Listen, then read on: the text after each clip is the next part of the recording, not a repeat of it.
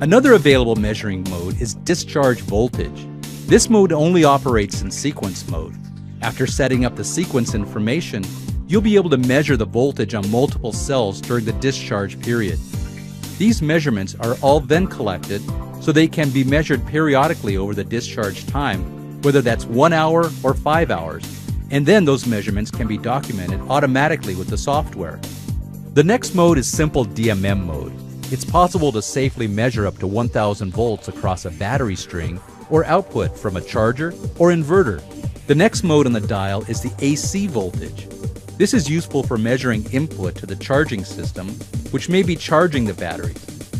The instrument can safely read up to 600 volts AC.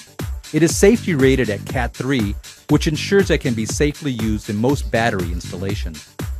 The next available mode is ripple voltage measurement. Ripple voltage is measured when the batteries are in a charging state and indicates how much ripple there is on a power supply.